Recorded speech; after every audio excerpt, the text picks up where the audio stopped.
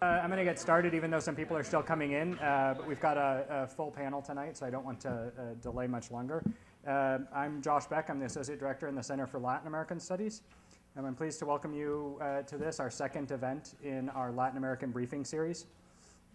The Latin American Briefing Series is our signature public lecture series designed to bring influential journalists, scholars, policymakers, and business leaders to the University of Chicago for discussion and debate on emerging issues that are going to shape future social, business, political trends in the region.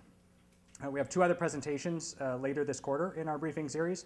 On May 5th, Erica Fontanes, Juan Duchesne, and Carlos Pavon will present on current politics in Puerto Rico. And on May 18th, Kevin Healy of the Inter-American Foundation will speak on democratic consolidation and the drug trade in the Andean region. I hope you can join us and participate in the discussion for these events. And as always, if you can't make it to the event live, you can always find the videos of our events online on our website, on YouTube, on iTunes, and on the University's own Mind Online site. This evening, we're very pleased to be joined by Sergio Berensztein, Ernesto Calvo, and Hernan Iglesias for a talk on Argentina Today, Rethinking Peronism in Light of the Upcoming Elections. First, it's my pleasure and honor to introduce Mariela Schwartzberg.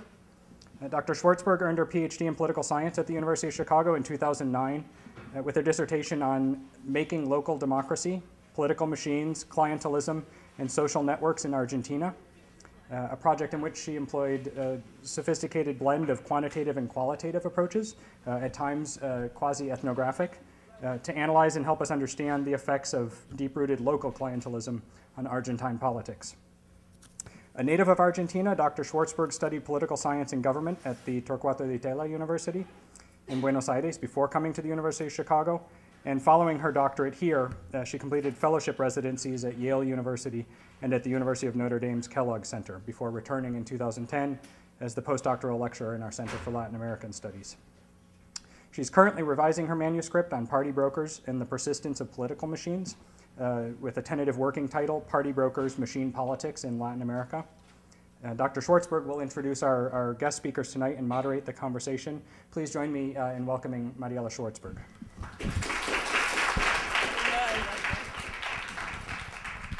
All right. So to discuss politics in Argentina now we have three extraordinary guests, much more extraordinary than me. First on my left we have Professor Ernesto Calvo.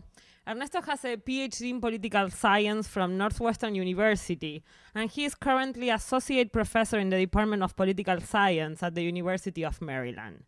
Ernesto has published numerous papers and books that dealt with different issues of the Peronist Party, and I will say that he has one of the sharpest minds to analyze the strategies used by the party to remain in power. Next to Ernesto is Professor Sergio Berensztein. Sergio has a PhD in political science from the University of North Carolina, Chapel Hill, and is the director of the Master in Public Policy at the Torcuato de Itela University. Besides his academic achievements and responsibilities, Sergio is also the president and partner of Poliarquía Consultores, a consulting firm that is one of the most serious and reliable in the country. It is a great pleasure to have him here from Argentina, as I am sure he will have a very interesting and data-rich diagnosis of the electoral scenario and politics in the country. And finally, next to Sergio is Hernan Iglesias Ila, who defines himself as an Argentine-born, New York-based freelance writer. Hernan has numerous publications in a variety of media outlets and has written two very interesting books. I always find Hernan's work very insightful. He has a very sharp and novel approach to examine well-researched questions, and is therefore phenomenal to have him here to share with us his points of view on political analysis. So having presented our guests, let me very briefly talk about the format of our briefing. We are going to conduct this briefing as a conversation and not as a presentation. So this implies that I will be talking to our guests instead of them just talking and presenting a PowerPoint. We are going to talk for about an hour or less, and then we will have half an hour for your questions, for questions from the audience. So without much ado, let me begin by asking our guest a very easy question. What is Peronism? So to provide some context to the question, let me rephrase it by asking, what will you say are the main continuities and ruptures in Peronism if we compare the Peronism that we observe today with the one of the 40s, 70s, and the 90s. And I will ask Ernesto to begin answering this question, and we go this way, maybe. So. Okay, what is peronism? I mean, just to begin, peronism is, before anything else, a political party. And as a party, it has very clear structures, and it has networks that can actually be studied and that we know a lot about. So we know, for example, that the peronism has close to 300,000 activists. That makes peronism the largest party in Argentina, not just in terms of votes, but also is twice the size as a machine than the radicals, and is several times larger than any other party in Argentina. The peronism usually runs close to 150,000 candidacies every couple of years when you consider all the different categories, including things like, for example, national elections, the presidency, deputies, senators, provincial deputies, provincial senators, union memberships, municipalities. So it has a huge political machine. The peronism today is, and this is a constant for 60 years of history of the peronism, has a left and a right. It always has had a left and a right. It has generally had a stronger right in the provinces and a stronger left in the metropolitan area. But if you do a survey of the Peronists in Argentina, voters on the right tend to say that the Peronism is on the right. Voters on the left tend to say that the Peronism is on the left. Voters in the center tend to say that they're in the middle. And the reason is that the Peronism has a significant number of voters, and they see the Peronism close to where they are, rather than identifying the Peronism for a position in the political space. The Peronism always pays the same core constituency, and Garcia Llorente said 30 years ago that if anything, the Peronism always looks like the Peronism. And that's something that you're going to find going 60 years back in time. The territorial distribution of the party is pretty much the same from 1950 onwards. Once the Peronism made the alliances with the remnants of the Concertación in the interior provinces, the vote that the Peronism is getting across the territory tends to be pretty much the same. If you go to the city of Buenos Aires, the south of the city of Buenos Aires tends to have a higher load of the Peronism. If you go in the greater Buenos Aires to the area of Avellaneda or to the east, you're going to find the greatest constituency of the metropolitan Peronism. And if you go to the countryside, what you're going to find is a Peronism that is much more middle class and much more embedded in public sector than what you're going to find in the metropolitan areas. So the social structure of the Peronism has remained incredibly stable over the 60-year period. At the same time, the Peronism has always been very pragmatic in terms of political alliances. So just as the Peronism has a left and a right, the Peronism has been able to maintain the same core constituency and move ideologically into space. So Menem spent an incredible amount of resources to maintain its core voters with clientelistic resources, with patronage, but at the same time made a strategic alliance on the right. And Kirchner paid exactly the same constituency with exactly the same resources, but made a strategic alliance on the left. And those things are perfectly compatible within the Peronism, because the Peronism is a broad coalition that includes a remarkable variety of sectors. That in the 1950s, that was the metaphor on the Patria Grande, the metaphor of greater Argentina that Perón was proposing. But when you go to the resistance, you're going to find, again, a heavy emphasis on the left, with the conservatives taking a backstage. And once you get to the 70s, you see an emphasis on the right, with the left taking a backstage. Ezeiza is maybe the metaphor of the Peronism, with the left and right shooting, and most of the Peronist population in the middle. So the Peronism socially, economically, geographically has been extremely stable. If anything, the greatest transformation, I mean, the Peronism has been described in an amazing number of ways. In the beginning, the Peronism was not a party, it was a movement. That was the metaphor.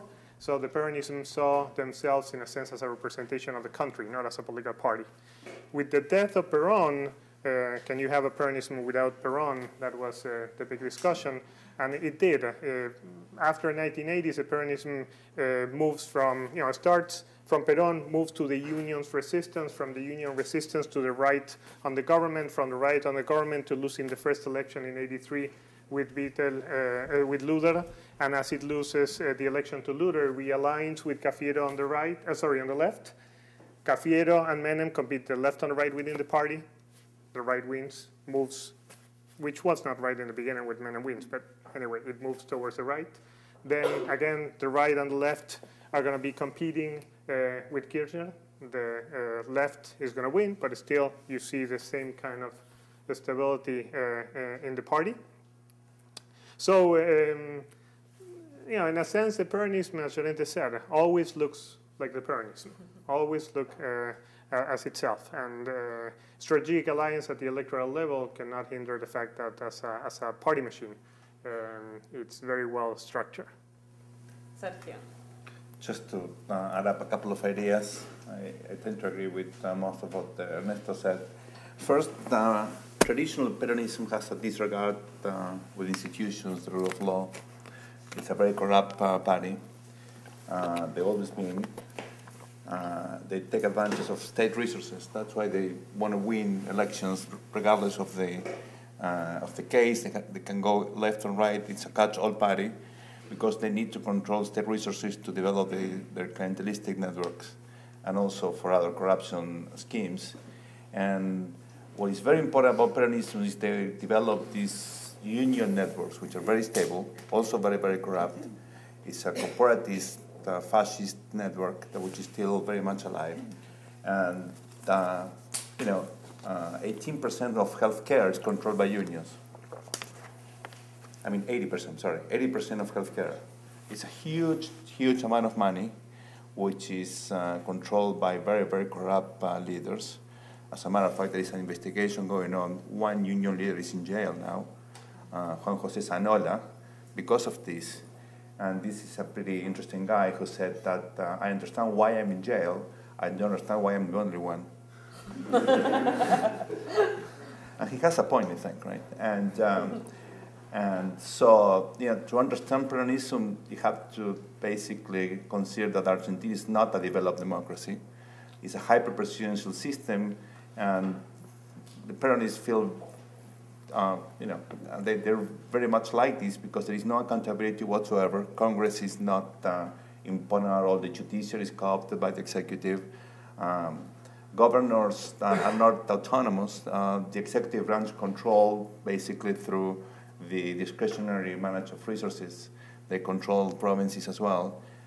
So it's very difficult to think of a real democracy in Argentina as long as the Peronist party keeps so hegemonic. So the question is whether eventually Argentina is going to have one or two other parties able to compete with the Peronist party and to have real competitiveness in the elections. In the last 22 years, the Peronists dominated the political landscape for 20 of them. And when we had another party, they organized a coup d'etat with some radicals as well, right? This is in 2001. It was a civil coup d'etat. And with people being mobilized by mayors in the Great Buenos Aires area and demobilized after taking over the administration. So it's a big question whether we can have democracy in Argentina with this kind of behavior, which is not cooperative. And I think it's a big question which is still to be answered. Hernan. I would like to talk a bit about the Peronism also as what Peronists call like a feeling. It's a very sentimental movement that growing up in the 80s or the 90s, you didn't really know what it meant before. You could see that your parents or your parents' friends identified as Peronists or non-Peronists, but you didn't really know what it meant because the policies were sort of all the same. And then when a Peronist came to the government, he did all these pro-market or pro-business policies that were supposed not to be Peronist. So for a long time, there was this Peronist feeling that you could see in the imagery of the 40s and the 50s, and with the cult of Evita and everything. It was very hard to feel. that has came back again, I think, in the last 3 or 4 years with a strength that that for the first time now as Kirchner, Nestor Kirchner started leaning more on the traditionalist Peronism and less on the progressive center, left of center politicians. You could see it more, and I think that's one of the important things of the Peronism of the last years, like the rebirth of the folklore and the feeling of Peronism. So, coming with these things, come a lot of things that the Peronists used to do 50 or 60 years ago, which is bringing back philosophers from the 50s or the 60s, or like nationalist philosophers like Arturo Jauretche, for example, and people in the government are starting to follow more clearly nationalists or folkloric things of the Peronism that for many years or decades were sort of very low volume, and now they're coming back. So if you wanted to understand how is it Peronists feel such a strong sentimental bond between themselves and to the movement, now you can see in young people and older people this feeling again on the surface, on the internet, on the streets, that was repressed for a long time. Repressed, like self-repressed or whatever, something like. So now is a good moment to see it. I think we are going to talk about the resurrection of activism, but before we get there, let's talk a little bit about the electoral scenario, right? I think people here are very anxious to see how are you envisioning the current electoral scenario in light of the upcoming election, right? So let's make it a little bit political. So who do you think has a possibility in winning the election and becoming the future Argentine president? So let's begin with Sergio for this easy question. Well, we have 6 months to go, right, before the election. And what we know today is that the government is very strong. The opposition is completely dysfunctional and divided. Cristina really capitalized on the death of Nestor. As a matter of fact, with the death of Nestor Kirchner back in October last year, the opposition lost their most important asset. Nestor was the perfect campaign manager for the opposition. He made all the possible mistakes. People were really tired with him. He was very unpopular, and he was really aggressively attacking the media, attacking the private sector. He was out of control. So, Nestor, really created a very interesting opportunity for the opposition to win. He's now gone, and so the opposition is sort of still looking for another Nestor, right? And with no luck so far. Cristina is much, I think, much more intelligent than him, and so she, is playing this game as a widow very smartly. And the economy is booming. We have this inflationary cycle, and today really there is pretty much just 10% of Argentines would define themselves, only 10 as having economic problems. 90% of the population is doing, they perceive themselves as doing really okay or really great. So it's really difficult to lose an election in this environment. Now, since this is Argentina, anything could happen, right? So the big question is, what could happen, right? What could Cristina do? Well, first of all, Cristina is playing with the idea of not running. She wants to win in the first round. She doesn't want to, go through the ballotage. She wants to change the internal balance within the coalition. She wants to have more influence over the Jurassic Park of the Peronist Party. Right? Governors, mayors, etc., etc. And she also would like not to be a lame duck. That is, she wants to be reelected forever. So she wants to change the constitution and be reelected, or at least have a strong influence for the entire term. And that's not easy. You have already Peronist governors from provinces such as Salta, Chaco, etc., already saying that they want to run in 2015. This is before Cristina is elected. Imagine what will be like after December 10th when the next president takes over. So this is what Cristina has in mind. Of course, there's some speculation about her health. I hope she's fine, but there is, indeed she's having some trouble. And so we don't know whether she's going to run. If she's not running, Kirchnerism is over. All this experience is going to blow up. No one can carry out this legacy. You're going to have people such as Scioli, for instance, taking over, and Scioli is a center-right guy. He's going to change all the policies that this administration has implemented. Actually, some of them are not sustainable.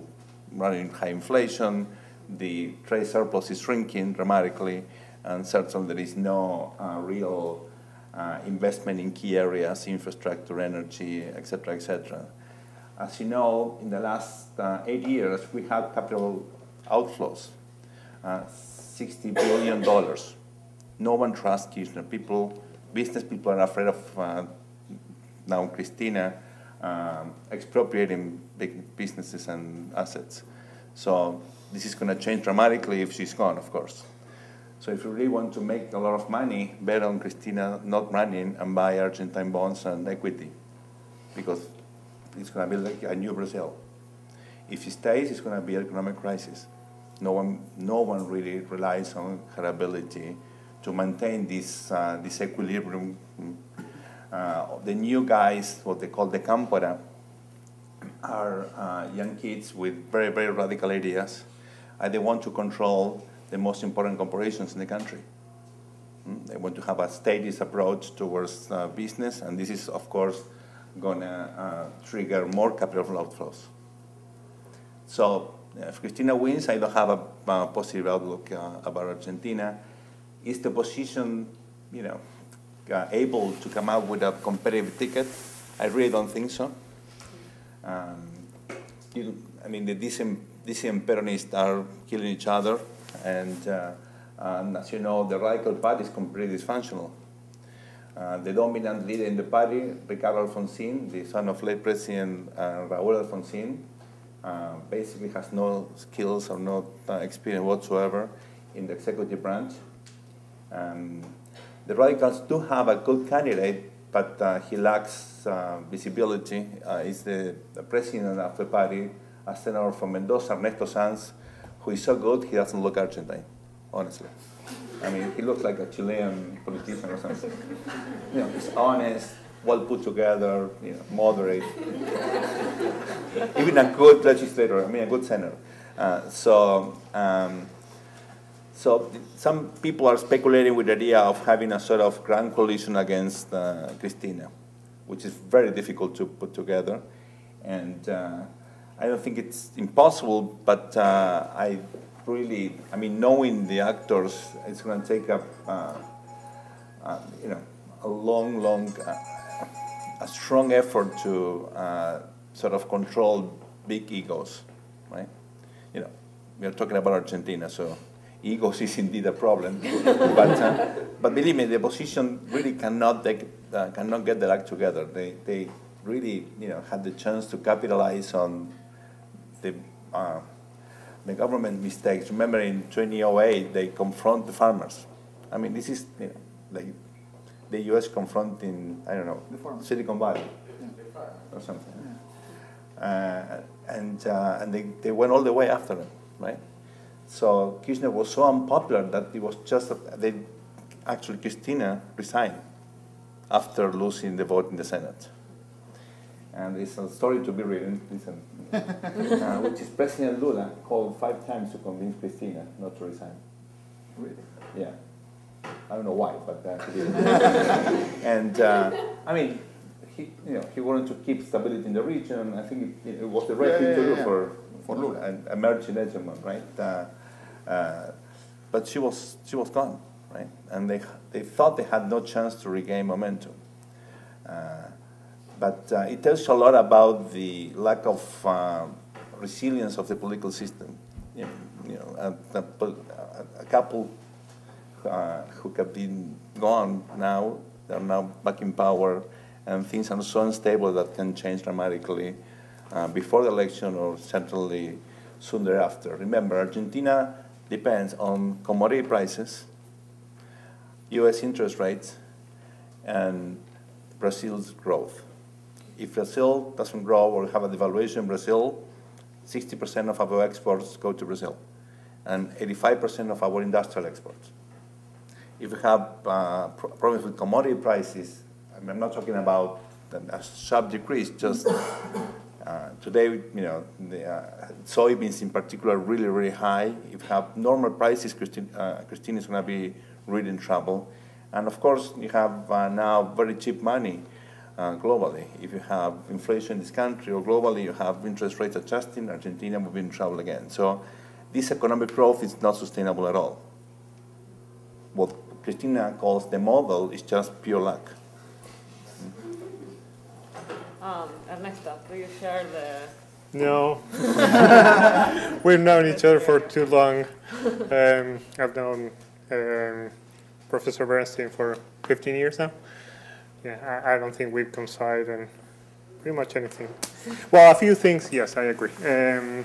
I think he's completely right on the situation on the opposition. And there's very little discussion. An old Peronist saying, very incorrect, politically incorrect, is Peronists are like cats. When everyone thinks they're fighting, they're in fact reproducing. That never applies to the opposition. The opposition, when they're fighting, they're just vanishing away, and they are clearly vanishing at this point. So you see Peronists and they're fighting between different factions, and they're in fact growing as a political party, and they're occupying space. Generally, they have conflicts because they are occupying spaces. The opposition, they're having conflicts because nobody can actually take on spaces. So they're really melting away. And that is a problem for not just for the opposition, that's a problem for the government. The government knows very well that without an opposition, the Peronist interna is very problematic. You cannot control the Peronists without having an opposition. Dualde, we were having an interview with Dualde, and he was saying without the radicals, the Peronism is doomed. So the idea of Dualde that you actually need a radical party, that he's been pretty much saying everywhere, I don't think it's just for showing. I actually think that he does believe that. I actually believe that the government is in the same position, that the government knows that without an opposition party, without an organized competition, everything goes through the interna. The old saying of Einstein, I don't know who discovered the water, but it was not a fish. If all the opposition is faded, everything is going to translate into a conflict within the Peronist party, because the Peronist is basically going to be able to allocate power. I'm not in agreement on the idea that we have an hegemonic Peronism in Argentina. We have a Peronism that is extremely competitive. It's so competitive that nobody survives. There's very few politicians in Argentina that survive. That happens inside and outside the Peronism. The re-election rate is extremely low for any competitive democracy in Argentina. That's not because we lack competition. That's actually because we have too much. But we have too much within the interna of the Peronism, and we have a system that is not truly competitive once you move out of the interna of the Peronism. Now, should the Peronism invest to strengthen the opposition? They should. It sounds insane, but they should. And actually, the PRI did that in Mexico very intensively. The Peronism, I think, needs the opposition. That's true as much for Cristina as it would be for Dualde. And at this point, there's nobody to take the banner, and that's an issue. Without having an opposition, there's no capacity for the executive to control its own anthropophagic impulses. It cannot contain the Peronist interna and try to minimize the price that it pays in patronage and in clientelism. The Peronist without opposition is doomed to have to give it all the time too much, because in a sense the only way it can maintain the interna is by allocating resources within the factions. So if you want to prevent factionalism within the Peronism, you need an opposition. So everything that you have is very dysfunctional for the next election.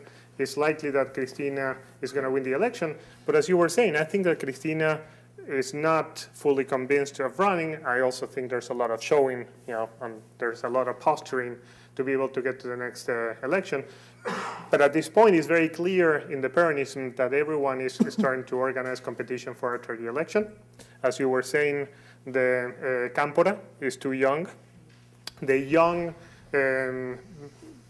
allies of the government, people that are in their 40s and 50s, are not in position to take the banner and really move the party forward at the same speed.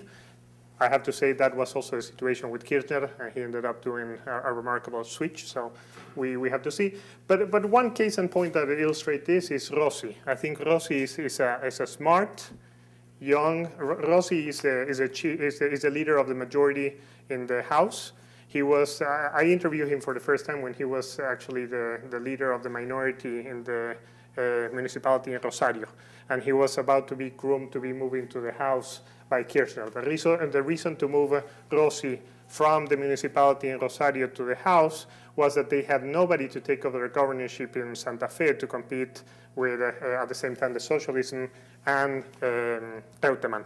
So Kirchner has always been trying to find people that work in between the side of the peronism that he wants to vanquish, and the opposition as it organizes. So Rossi is the kind of individuals that they've been grooming. They bring into the House, they made a majority leader, they grow his political stature, and now they're sending him back to the province. The problem is he cannot compete with Reutemann anyway. He cannot really take on the kind of positions that he was being groomed for. And that's something that it's a problem within the Kirchnerism in general. That said, 4 years growing the Cámpora, it's a lot of time. So if the economy is doing well in 4 years, I think there is replacement. I don't agree that Cristina would like to be reelected indefinitely. I sincerely think that if she goes for one more term, she's going to be done. And she would like nothing better than have someone that is very close on the inner circle to be able to take the banner. But I have all the doubts in the world that she would actually like to be reelected indefinitely. And on the other hand, if she tries, she's doomed. There is no way that Cristina, no matter how popular, she can move through Congress and through civil society in Argentina, a re-election campaign. Particularly because once the election is over, she's going to have the peronism eating her political support just as much as the opposition. So the next term for Cristina is going to be a nightmare, and I think that counts on having on having doubts about whether to stay in the government or not. So the big question, I think, talking about the election, is not who's going to win the election. I don't think there's any doubt. I think Sergio is completely right. And the big question is who's going to come next. And that's really where we have an internal situation that is very interesting and very complicated. Where we have people like Scioli, like Solá, like Reutemann, Das Neves, people that are trying to position themselves as to be in the second line in command to try to push an agenda after the election of Cristina. And I think that's where the real meat is going to go. On the other hand, in the case of the radicals, I agree. Sanz is a very interesting guy, maybe the most interesting one that has the radicals. Knowing well the radicals, he's going to be ousted from the party soon. And maybe he's going to start running with the Communist Party. Because the radicals, every time that they have an interesting candidate, they make sure that they're not electable and competitive. So the radicals have a couple of people that I think are very interesting. Last one, to finish, that was the case with Margarita Stolbizer. I always thought that Margarita Stolbizer was a great politician for the province of Buenos Aires. The moment she was actually pushing forward in the province of Buenos Aires, they took her out of the party and put Brandoni, which it's insane. So they tend to do those things. Let me ask Hernan also an electoral question, and then we move to other stuff. So this incumbent advantage that we all recognize as very prominent, and there is no discussion there.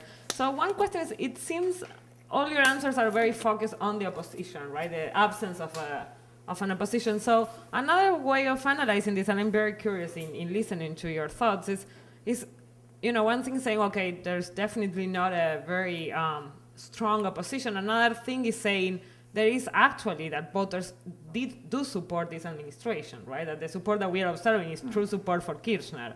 So why are you going to argue, so what do you think is driving this incumbent support? Is really that the absence of an opposition, or is maybe that, yeah, the voters are supporting this government? Well, the fact that you vote for a party or for a candidate doesn't, it's not a very fine tool to measure the intensity of that vote, you know? I mean, I've been out of Argentina for a number of years now, but I spent the whole of October 2007 there, at the last month of an electoral campaign where Cristina was elected. And I was really surprised by how cold and cool and unengaged the whole campaign was. 4 days or 5 days before the election, it started heating up, but for a long stretch of time, nobody really cared. Nobody talked about it. And this is a very political country. When I was growing up, campaigns were like a year and a half, you know? People were getting ready like months in advance, and October 2007 was a month without really political heat in Argentina. So, and Cristina got 45% of the vote. That changed very soon. I mean, many of these people, we don't know how many, but 4 or 5 months later, when the Retenciones Móviles scandal came, those votes were not so solid as before. And Lilita Carrió, she took 30% of October 2007. 6 months later, she felt like she had taken like 8%, and Roberto Lavagna took 17%, and she felt that he had taken 2%. So when there's no really strong candidacies or political structures, maybe the results of an election show the performance in a given weekend, but you don't really can say that 6 months before, 6 months later that's going to stay, or how intense is that feeling. So when the opposition, and it's an expression that I don't like, it's very common in Argentina, the opposition as a concept. I mean, there are very different people, and in other countries they don't use that. I mean, in the US, with 2 big parties, you can use it. In Argentina, it's very, I don't know why it's so popular an expression, or it's such a popular way of framing the political landscape when it's not really. I mean, I don't know why Mauricio Macri should be working with Hermes Wiener or Ricardo Alfonsín to forge a ticket or anything. I don't know why the opposition is that way.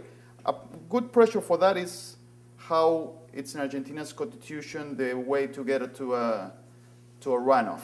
It's not that you have to get 50% of the vote, but 40, 45, or if you get 40 and 10 percentage points with the other one, to the second one, you're already elected. So if you really divide your vote, the vote of 2 opposing candidates, 20 and 20, and the first one gets 42, you get elected easily. So that puts some pressure on the non-Peronists to forge sort of a kind of alliance. So I think that gives some credit to the opposition concept. But I still think that we should treat these parties like more individually and try to let them grow more organically. And I hope that they would come up with a sort of solid, like a center-right opposition candidate, maybe with Mauricio Macri, maybe not, and sort of center-left led by Alfonsín and the socialists. I prefer that. But I still think, of course, that the election is Cristina's to lose, as they would say in the US, for a number of reasons. And in any country, to lose an election with a GDP growth of 7-8%, it's very difficult. It doesn't really happen. The only election that the Kirchers lost, there were many political mistakes, but it was a recession year. The only recession year since the Kirchers came, 2009, that was the year that they lost their midterm elections. So, I mean, sometimes a bit patronizing to say that GDP is like the main variable for election outcome, but it has a definitely influence. And when it's like so distorted, the political landscape, and so weak and so fractured, I think it has an importance. About La Cámpora, I want to say something. The fact that they are growing, I think, La Cámpora, this like late 20s, early 30s guys who are starting to get important second level, for now, jobs in the government, and they show a very strong loyalty and sentimental purity inside the movement. They named themselves for Hector Cámpora, which was a very gray figure in the 70s, who was a president of Argentina for a few months. He was a dentist, also, to add to the grayness. And so it's hard to understand why they chose that figure, and it's not very clear what really is their model now, but the fact that they are gaining so much space also shows that Kirchnerism, despite the interesting figure of Agustín Rossi, really lacks this kind of what in Spanish we call cuadros, which is like committed but very well groomed and technically like trained policy people. So the fact that the national airline is being run by a guy whose main credential was to be the son of a lawyer of the unions shows a lot about. And his job at the airline has not been good, not only technically, but also in the way that he hides information and he does a lot of things. So La Cámpora, if they want to stay, I think they should step up the quality of their job. Hopefully they have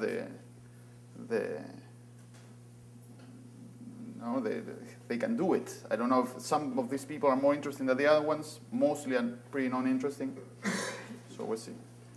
Let me ask, let's change the order, but given that you are all very eager to talk about the Cámpora and political participation, so there is no doubt there is a resurrection in political participation in Argentina. I think, just to give an example, the wake of President Néstor Kirchner was very spontaneous and was extremely well attended by sizable young people, and we observe in different instances young people participating in politics. So what do you think explains this resurrection of political participation? What explains the emergence of things like La Cámpora and very young people I would say, from 18, the early 20s to mid-30s participating in politics? That is pretty novel. Sergio is very eager to answer. I'm going to have to disagree. I think that is just the Cámpora is just a bunch of young guys, and they love to have good jobs in the state, and they're making a lot of money. And so if you really want to get a good job, you have to be part of the Cámpora. There is no really spontaneous participation by young people in Argentina. You look at the morning of, all these celebration or whatever, of Kirchner's death. One thing is that if you get a job by the Cámpora, probably you have to give 1/3 of your salary back to the Cámpora. I don't think you make that much money. That's like... I don't know. Yeah. But I do know that we did the numbers. You know how many people went to see Kirchner? The wait? No, how many? Okay, we did the numbers. We had someone counting. It was 36 hours of the entire thing. And so it was something like 70,000 people. Okay, you have more people going to a soccer game, right? When the national team plays, was really no one. There was no spontaneous people going to the streets in any other city in the country, with the exception of Rio Gallegos. No one really cared about Néstor Kirchner. And these guys go to demonstrations because they get money out of that.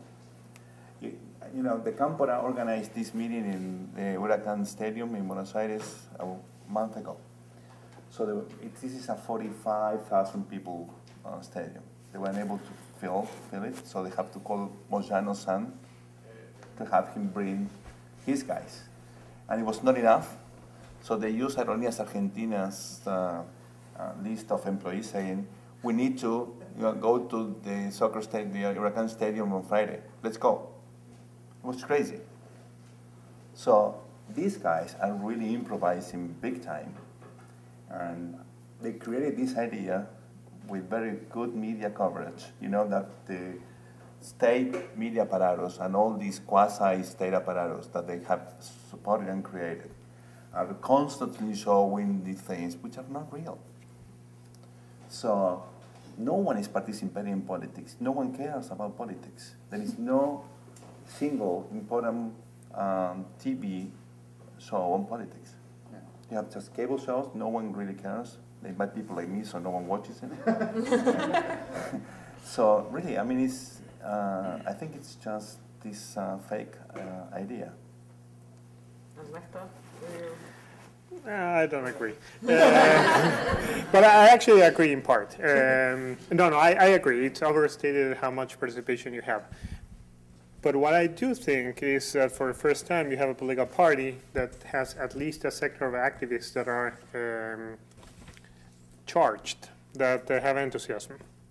When you might think that this is not a group that is different from the activism within the peronism. So this might be just a core member of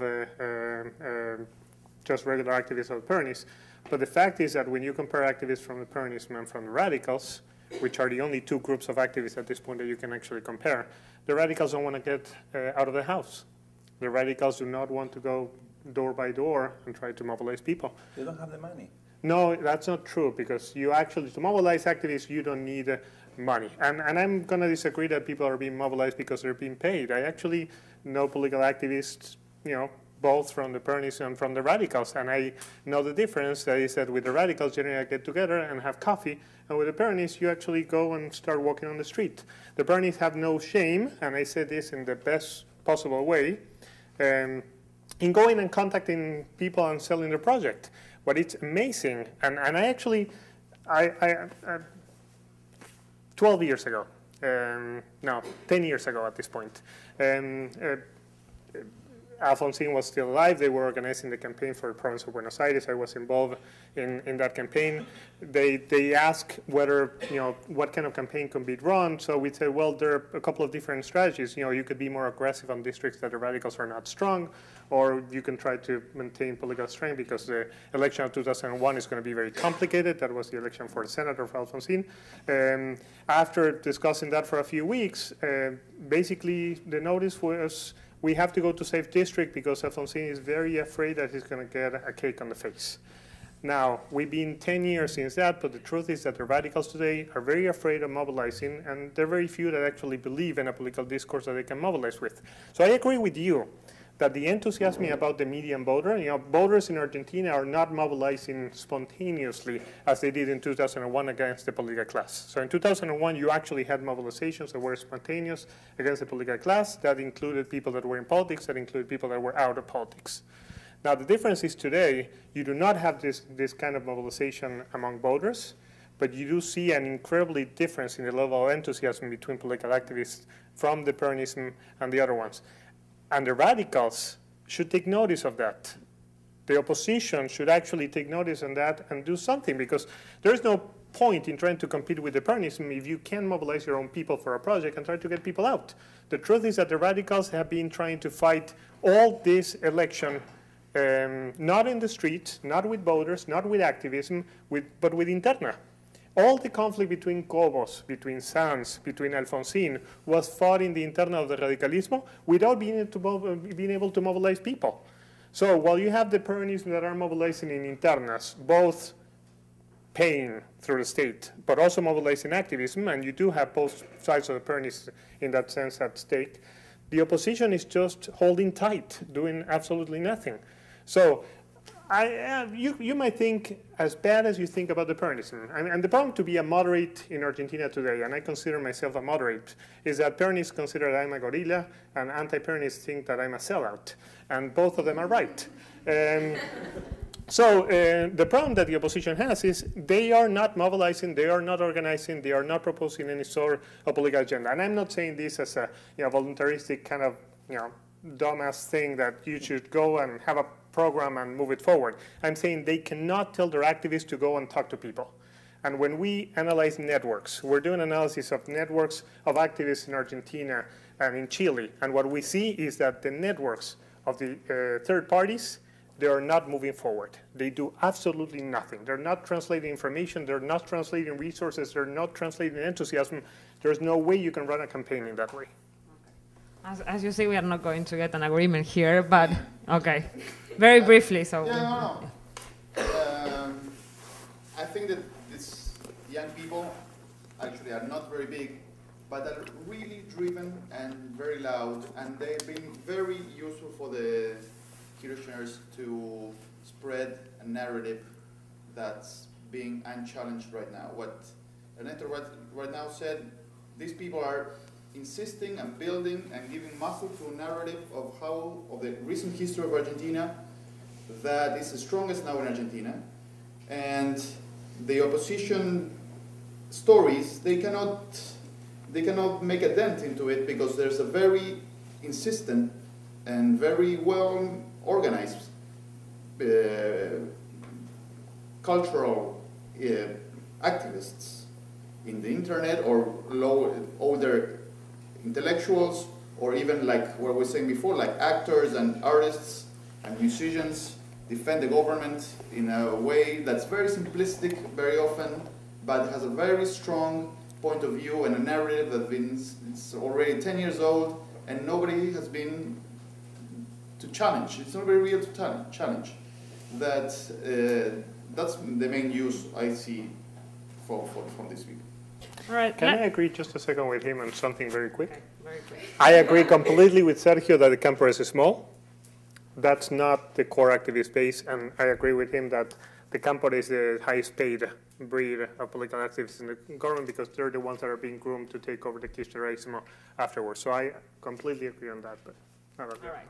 Now that we agree on something, let's move on this idea about perceptions, right? And it seems something for you, some of you who are not familiar what is happening with Argentina with mass media is this administration is in an open fight with one of the most powerful holdings, the Grupo Clarín, right? So what we observe today in Argentina is like the mass media space is kind of a fight, and it depends very much which newspaper you read or which newscast you watch, you understand what is happening in the country. So a voter who is seeing, his newscast from Telenoche will have a completely different experience of what is happening in the country than someone who watched 678, right, which is a government-sponsored newscast. So the question is, because of the importance of the mass media in shaping voters' perception, do you think there is a space for doing independent journalism, and is important to have that kind of space in the country? Or is because part of what the administration say in this program in 678 is like, let's stop believing that we have independent journalism, right? Let's stop thinking like there is something else, objectivity in journalism. Let's say, I am for this government or I am against, and, be honest, and then people will make their own opinions. So I think I would be interested in listening first to Hernan, to what you think about. Well, of course, the debate about the media in Argentina these last couple of years has been also very, very shallow and very silly, and both sides of the argument have been giving very naive or disingenuous opinions about how a media landscape should be done in a country. The government says there's no objective journalism because you always answer to your boss. So we answer to our boss, who's Néstor Kirchner, and we say whatever he says. And you answer to Clarin's owner, blah, blah. The fact that, people who've been in the communication business have been known for 50 or 60 years that objectivity is not only something that you cannot achieve because reality is much more complex or whatever. It's not something even that you should pretend to do. That the truth is unattainable doesn't mean that you shouldn't look for it. You ask most journalists in serious countries, and they know that every story is complicated, but you should try to do your best with it, Well, this easy, obvious concept that doesn't seem very sophisticated is apparently, it doesn't reach the Argentinian debate of the media landscape. So, and it's been a fault from the media, but also especially from the government, who's been pushing, the government who has very populist reflexes in many debates, started pushing this us against them, and there's no truth in the middle, in many aspects, like in the economy and other debates, but especially in the media. So for the government's narrative, it's very important that you cannot do objective journalism or unfair or impartial or whatever you want to do it, with your own ideas, but respecting the information, like the usual media. I mean, the government has sort of voided that middle on purpose. Not the government, I mean, but the activists that speak for the government in these debates. So it's us against them, so you cannot do it. And the law that in 2009 that the Congress passed doesn't really apply to the debate that the government. It's like the law. I think it's very complicated and very contradictory law. But its main goal, if you really look at them money-wise, is to force Clarín to sell its cable TV company. And now the courts have stopped that. So the rest of the law is being applied very slowly in Argentina. Something's gonna have to happen with this after the election, because I mean it's like completely the law. It's not being applied for some reason. You know, the court stopped a couple of parts of the law, but the rest should be happening. But it's not happening. Thank you. I have to remember you that this is an administration that never had one single press conference. They hate the free press. When Nestor Kirchner was the governor of Santa Cruz, he co-opted the press. He bought all the newspapers. And actually, for the first 4 years of Nestor's administration, he had an agreement with Clarín. So Clarín was great. No problem with the monopoly, as they call it. So what happened that things have changed so dramatically? Well, two things. Kirchner had this obsessive thing with money and power. He was obsessed about, grabbing as much money as possible. He was so corrupt, and he developed this network of chronic capitalists. And he wanted to buy Clarín as well. So he thought that one of the owners of Clarín was very sick. He was actually having surgery here in Chicago, and he thought that was the right opportunity to take over the entire business. So he had an aggressive offer, and of course was rejected. Afterwards, he said, if I cannot buy it, I'm going to destroy you. And that's what he did. In the meantime, we have this conflict with farmers. And Clarín took the side of farmers, of course, because first they were right, second they had a constituents there, and third, it was just a matter of, I have 2 minutes, right? Can I tell you a story?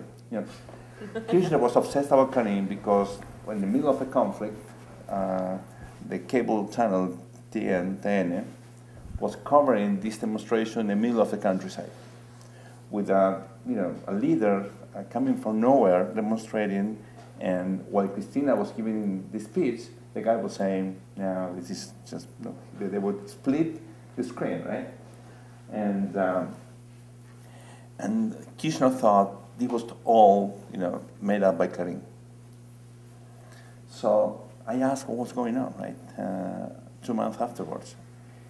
And they knew this guy from the demonstration against the paper mill in Uruguay. So there was a grassroots leader, already important locally. And so they went there to Gualeguaychú because of that. So it was all this fantasy Kirchner had against Clarín, because he thought that Clarín eventually was going to go after him. A week before the farmers' revolt, there was this big headline in Clarín saying that the one priest was against gambling in his area, Casarito, in San Isidro. Kirchner dominated the gambling industry through cronies, which is a good way to do money laundering schemes, as you know. And so, the title was "The Church is Against My Business," right? And Clarín was being the outlet, right, to voice this claim. So the guy was insane, saying, how come the church and Clarín get together against, my bottom line, right? And then a week after, he had the farmers' revolt, and he was positive this was a revolution against him. In December 2007, there was the big Antonini Wilson scandal, the bag full of money coming from Venezuela, remember? And in April, we have this run on the peso. So Kirchner thought we have the financial community, Clarín, the church, and the gringos against me. He thought this was because, remember in 2005, they did this aggressive thing against George W. in Mar del Plata? And he was positive eventually the gringos were going to go after him. So he thought it was this big conspiracy against him. He thought he was the center of attention of the world, of course, right? And it was just his imagination. So I was really, impressed about all this. And finally, someone told me why he was so crazy about this. And it's an interesting story. Kirchner went to college, and he was in La Plata when President Salvador Allende was killed. Well, we're going to see whether he was killed or not, right?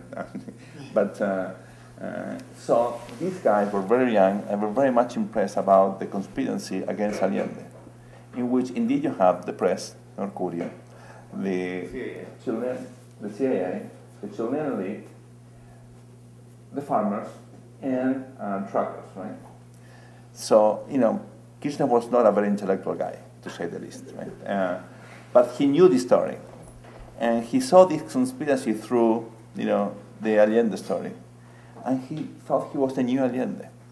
Now, in the middle of this mess, there was this group of intellectuals, Carta Abierta, writing this very interesting piece, saying, we have new coup d'etats now. It's a different story. It's not the military doing that. You have civil groups, the media, business people, blah, blah, blah, blah. And this is exactly what's going on. So, that's why he's so against Clarín, because this is this fight to get people's attention and to get Clarín out of they won't Clarín out. And before his death, remember, he tried to take over Fibertel, which is the internet provider that Clarín owns.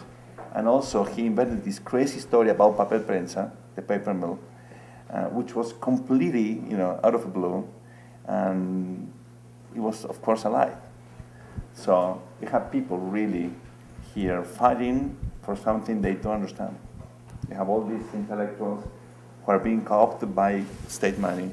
They're all making money. They're defending Cristina because it's a good business for them. Maybe they agree with her, but also they make a lot of money.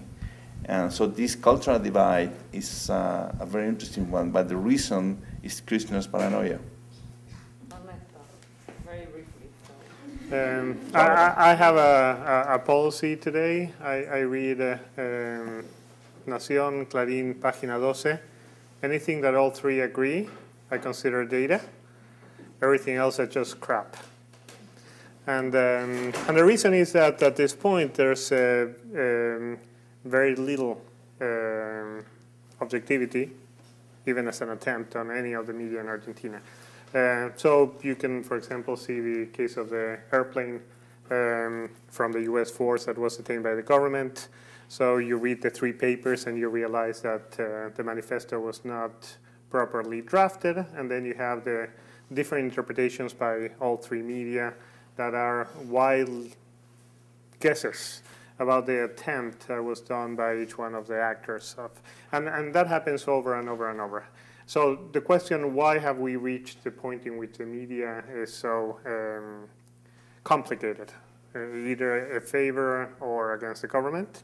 Now I have to say, the only difference between the media today and the media 10 years ago is before it was equally biased in general in favor of governments with whom they tended to have practical agreements. And many ways, financing of the pauta publicitaria, etc. Independent press in Argentina, I have to say that the most independent of the newspapers for me was Nación, which also, I do text analysis, markers on hypermarks. Those are the only one credibles. You read Clarín and Kirchner is called Cristina Kirchner, Señora Fernández, Cristina.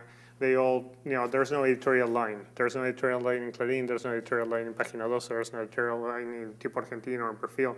So the news, it's poor quality, and today is very politicized. Is this because the government preempted this? I think that poor quality is poor quality in general. You're going to find the same kind of Clarín 10, 15 years ago, so it's the same. That said, I think that Sergio is completely right. The government has been very aggressive in the kind of positions it takes and how it deals with the press. And it has considered press as a political opponent. The opposition is equally complicated. I look at the business class in Argentina, and they're very complicated. They're as corrupt as the government. They have been living from the government. They have been drawing profits from the government for decades. So we have an Argentine society that is very corrupt at many different levels. The government is no different in the sense that scripted representation works. So you have a corrupt society, a corrupt government, they feed each other, they do things that are improper. On the other hand, let me move on, given that you talk about Cristina Fernandez, wife of the president, and this kind of things and the press. So having a female president, so the question is, what do you think is different just because she's female? What things make it easier, what things are more difficult, and what things it just does not make any difference? I think the fact that she's a woman and for the last half a year a widow, it's been a very interesting process how to see that since Nestor's death, the empathy that people felt with her, that in the first 2 years of her government was not very intense, suddenly they can relate to her in a way that she couldn't before articulate. She was sort of a queen of ice before, and she liked this ruthless image that she had, like this woman in the Senate that spoke the truth, and but the downside from that was that it was hard for a lot of people to feel empathy for her, especially women, apparently. Now, the fact that she has two late teenage sons and she's a widow, sort of, I don't want to be too cynical, say that benefited her, but in a very interesting and new way, the fact that having a female president in this situation played a role.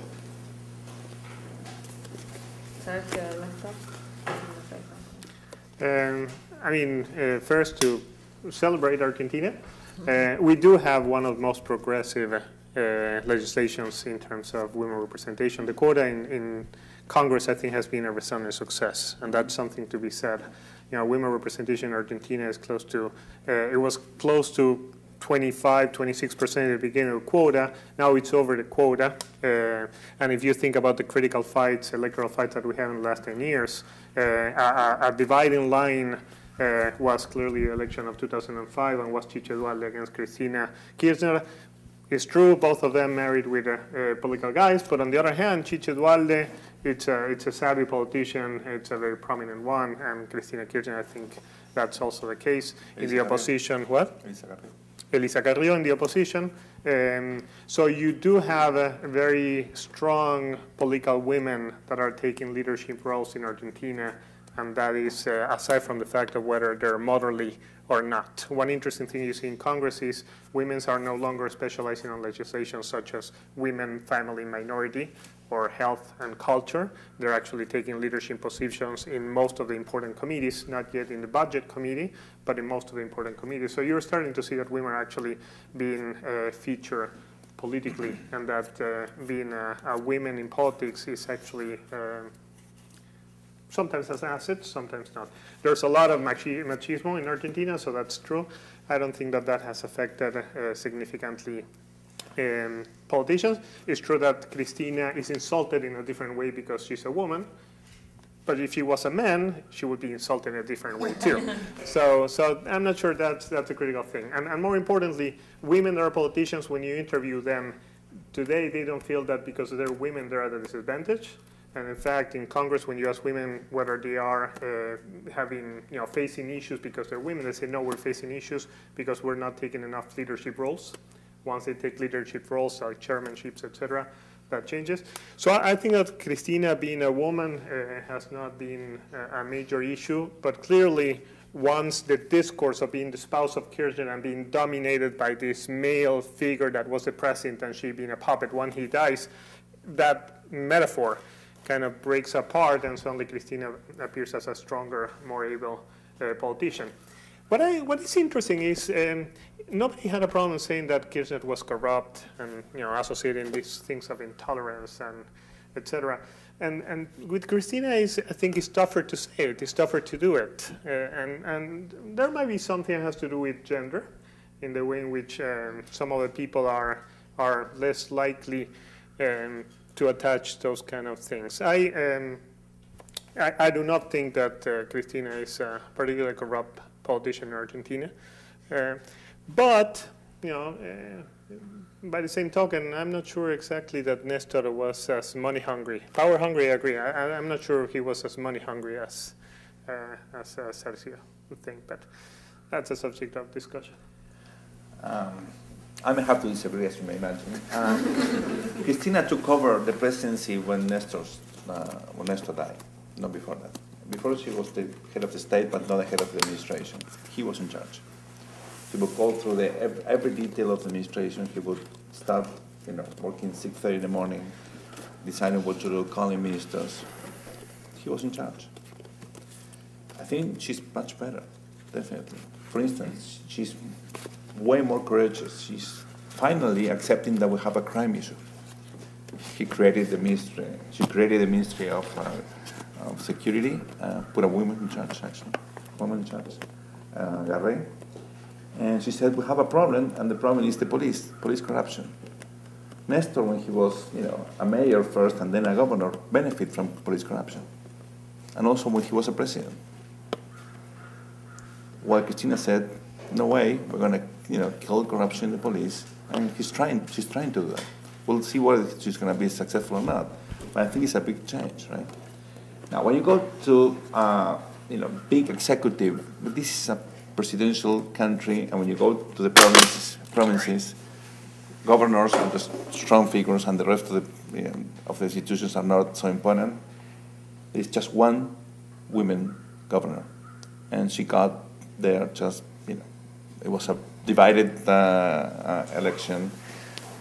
So since you don't have female governors, you don't have female managing resources, money, which is what is important in Argentine politics, not just in Argentine politics, but certainly in Argentine politics.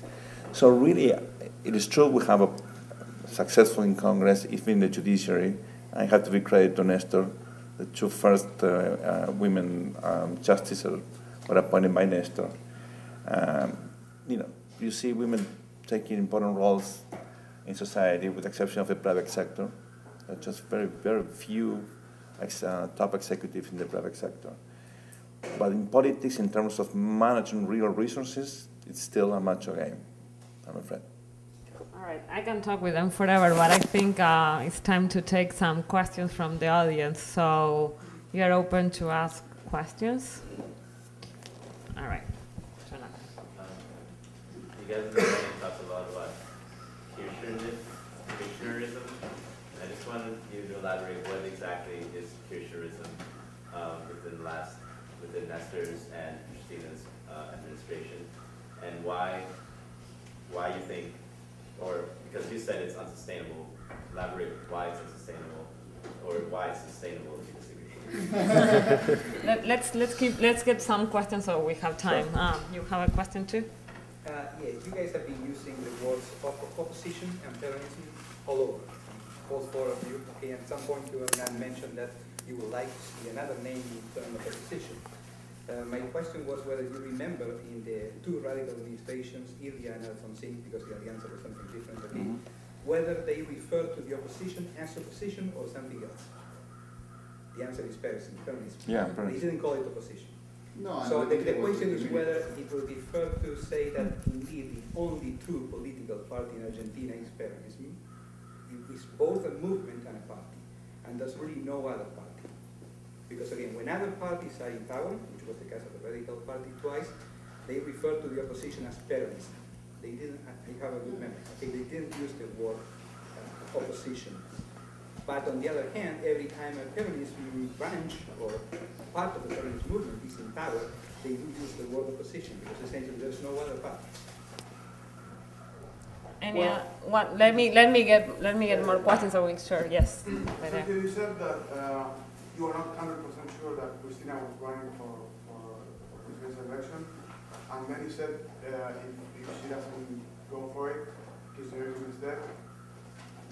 I'm assuming she has like intention poll of over 40%. Where do you think that vote would go?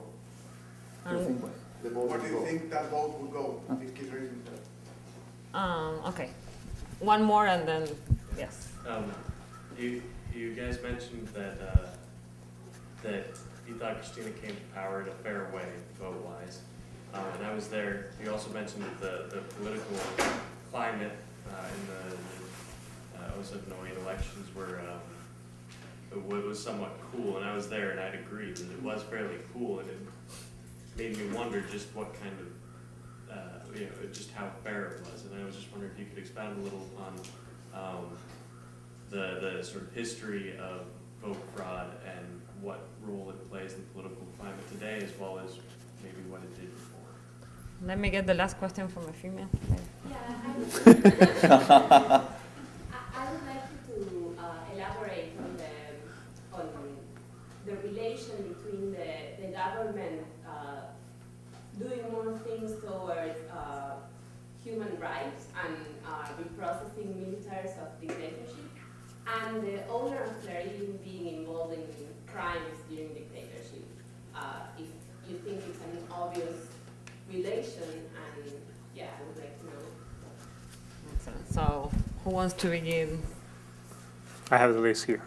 Oh, great. Perfect. Yeah. Okay. First, I generally don't talk about Kirchnerismo, so they are going to have to answer that. I think I generally don't. I have a problem, saying what is peronism, for kind of the same reasons. I don't think that Kirchnerismo has a philosophy or a worldview at this point. It's more of a political organization, I think, with clear structures more than a clear agenda, even though it leans to the left. So I wouldn't pack them together, not just yet. On the issue of the opposition, I think that the reason is what you're saying. When the Peronists are in government, the opposition is fragmented. At least that has been the case since 1991. And when the opposition, the radicals are in the government, the opposition is a clear opposition. The Peronism has always been in control in the Senate. The Peronism has always been a clear first minority in the House when that has happened. So the radicals only need to talk to the Peronism. Now, something interesting that generally people don't know, when the radicals are in the government, success rates in Congress tend to be higher than when Peronists are. And that's true also in the Senate. Both the Senate and the House have tended to vote consistently for the legislation proposed by the radicals. That's why I don't quite agree with what Sergio said about the coup d'etat through other means in 2001. I think that there was a very complicated situation in 2001, some of which you do have some political entrepreneurs, but a majority of the mobilization and the crisis, I don't think, was led, just as the toolbox of a puppet master. But that's to be discussed. Where would the vote go if Cristina decides not to run? I think the Peronism has never found any trouble in finding someone else if that were to be the case. But I think Cristina is going to run. If she doesn't, the only reason I could understand would be a health issue that is more serious than we know now. Even though she's going to have strong doubts because of the conflict that is expected to emerge in the Peronism after the election, I think she is going to run. Now, for the government, Scioli is not a bad candidate if she were decided not to run. Scioli is not someone who is on the inner group of the Kirchnerismo, but actually it's a good bridge. And if she doesn't run, she has to think that she needs someone that produces that sort of bridge. I don't think she can go to someone on the inside, just blunt, and it's an issue. And she wants to groom Maximo. I think Maximo is going to play a role in the future. Yeah, in 10 years. I think that that's part of what's happened with La Cámpora. La Cámpora is, Maximo is prominently displaying La Cámpora, Not now. I agree, not now. And She was unable to pass one class in law school. that never deterred any politician. In three different very bad universities. Yes, no, I agree. The daughter is much more, it's more interesting. But La Cámpora has a very, nice group of people, but as we were saying, they're very young. So the vote, it has to go to someone that is more of a bridge to the other peronism. But I don't think at this point that's going to happen. I'm not sure about the vote fraud.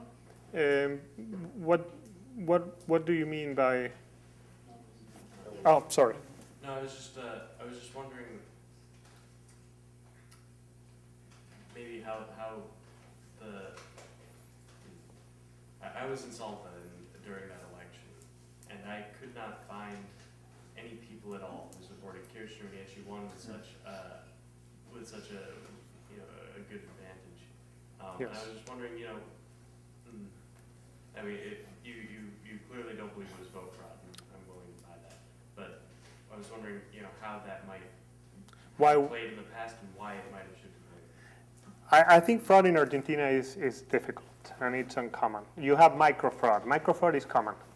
Micro fraud, generally through the manipulations of voting places, dark rooms, and it's a bit more common, particularly when you lack fiscales to oversight what's going on, which in Salta would be the other way around. So you would expect if fraud is committed, it would go in the other direction. I think that there was more of a suspicious of fraud in Chubut. I don't think it was warranted either. And the government is going to lose the election if we believe the last decision by the federal judge on the matter. So we'll see. Sorry. So I don't think that generally misplaced organization has been more of an issue than fraud. But it's early. We can screw up things. We've been known to do so. But I don't think it's an issue today, maybe. And on the human rights and Clarín, I don't think... I think the issue of human rights is separate from Clarín, clearly. I mean, there's an agenda of human rights that is separate. But the issue of the Noble and how they targeted the kids on the situation, it's problematic in many accounts. I do think that they are likely sons of the missing, and I think that there's an issue there that has political ramifications that should go beyond the individual on the case. The government made a political case on that, and that is, for me, complicated because it was a shoot by elevation. So I'm actually very happy, positive, sensitive on the policy of human rights that the government has led forward. I'm not sure the Noble is the finest hour of the government on that issue. I'm going to start with this point. Kirchner, Nestor, and Cristina never saw any interest in human rights before getting to a presidency, ever. When Kirchner was a governor, he didn't really participate in the human rights movement. Cristina was not a very active participant in that. And when Nestor had an agreement with Clarín, they never cared about the son of, the kids of Noble. So, I mean, they really went after them after the split or the fight with Clarín. So I don't think it's, they are using this case just to create problems of legitimacy and credibility with Clarín. But in terms of human rights, they really pay no attention whatsoever. There is no even one letter signed by Kirchner when he was young or when he was a mayor or governor supporting human rights. Just one, ever. So, we had this problem with fraud. In Polarquia, we try to, we publish surveys and we work for La Nación usually. And before the last 2009 election, they asked us to say, well, what's going to happen? And so we had all this data, and we had to put a number, right? And so we had the Narvaez winning by 4.2 points, 5. So we had this long discussion. What's going to be the final outcome? So after more than 3 hours, I called a very old former mayor from this small town in the middle of the province of Buenos Aires, and said, what would you do? And he said, maybe 2 points of fraud. And that's what we did. And we were right on target. So, of course, our margin of error is 2.3, right? But we use that as the rule of thumb, and it worked. But I agree, it's just micro. You don't have macro fraud. Now, the government changed the legislation this time, and they just issued a new decrees regulating the election. And I learned in Mexico that a good fraud starts the first day of a new administration, not the day of the election. And it's exactly what this administration is doing. So now you have the state regulating, campaign finance. So there is no regulation for the state, right, to use the propaganda, but the opposition, of course, have all this regulation. And they've been delivering new DNAs, which is the electoral ID cards.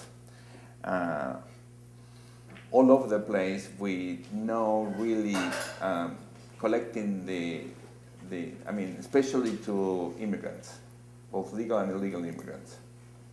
So we have anecdotal information, but when you have to do the sampling, especially in the Greater Buenos Aires area, you have new immigrants voting. So we don't know exactly the numbers. We ask about the new amount of IDs being issued, and they don't want to give us information, as you can imagine, right? So it's a lot of things going on there, and of course the electoral process is increasingly less transparent, as expected. So we'll have to wait and see, right? Regarding the what will happen if she's not running, I think Scioli is going to win, and he could be the perfect candidate, particularly because he has this idea that he's very flexible. Ideologically, he doesn't care, basically. He's a typical peronist. He can go left, right, center. He's a very nice guy. He has this dialogue with everyone. And he's a different kind of politician. After suffering this tough accident, he's beyond confrontation. He's difficult to grasp. It takes a while. I think I know him quite well. It takes a while for you to understand exactly what he's thinking. He has this sort of long-term view, and he's beyond little political things. So I think Ernesto's totally right. He could be a good sort of transition. But the fact of the matter, and I go to your question, is that Kirchnerism as such is not sustainable because it's a matter of a lot of protectionism, a big state apparatus, completely inefficient. We have a record high tax collection in Argentina and a tax burden more than 30% of GDP. But this is a state which is unable to provide basic public goods, including security, transportation, the justice system is a disaster, the education system, we're for the first time investing more than 6% of GDP, and the quality of education is deteriorating sharply, because you're putting more money into a broke system, right? And certainly, this is creating, when you look at the Gini coefficient, you have growth for 8 years, it should have improved much more than what it did, actually, right? So you can tell that the state is failing. But I think it's not sustainable because of economic reasons. When you look at the fundamentals of what they call the model, that is not there. You have the line about inflation. Inflation is at least 25%. It's not 30, but it's at least 25%.